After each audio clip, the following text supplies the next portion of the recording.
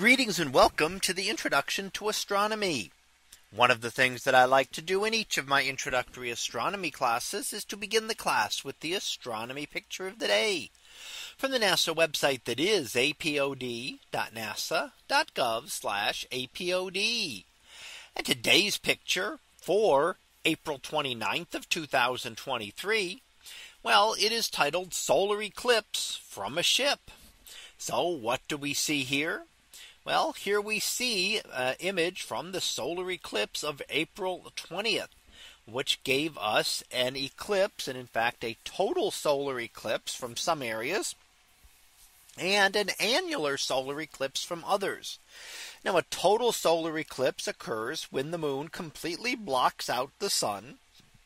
And an annular solar eclipse occurs when the moon is a little bit further away and just can't quite block out the sun, leaving a ring of sunlight behind. And what you see would depend on where on the eclipse track you happen to be.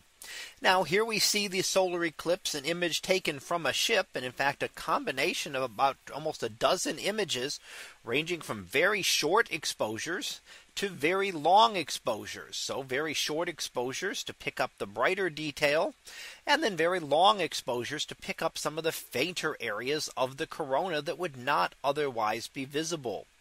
Why is it taken from a ship? Well, since 3/4 of the Earth's surface is covered by water, most eclipse tracks will be over water, at least at some point. And in fact, many of them will be almost completely over water.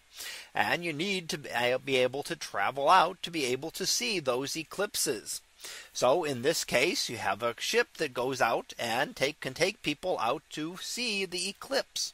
So even if it doesn't happen to pass over your area, things like eclipse cruises are quite common, where you can have a chance to see the eclipse and get an image like this. Now, of course, as I said, this is a combination of exposures to bring out the detail. You would not see this much if you were just looking at the eclipse yourself. The corona especially would be just a much duller glow around the edges of the moon there. So it wouldn't be able to see all of the detail that you're able to pick up by combining these different images together. The corona we see again is the outer atmosphere of the sun, and extremely hot temperatures of 1,000,000 degrees. So very fast moving particles. Closer in, we see some prominences, especially on the left hand side. You can see some pink prominences there, which are material being lifted off the surface of our sun by the magnetic field. So the intense magnetic field can kind of snap up through the solar material and lift some of it off the surface, gently raining it back down.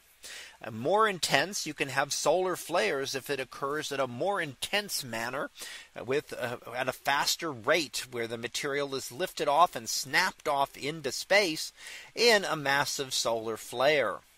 And here we get to see those prominences as well as the solar corona on the solar eclipse that occurred just a little over a week ago on April the 20th. So that was our picture of the day for April 29th of 2023. It was titled Solar Eclipse from a Ship. We'll be back again tomorrow for the next picture, previewed to be subtle Saturnian moon. So we'll see what that is about tomorrow. And until then, have a great day, everyone, and I will see you in class.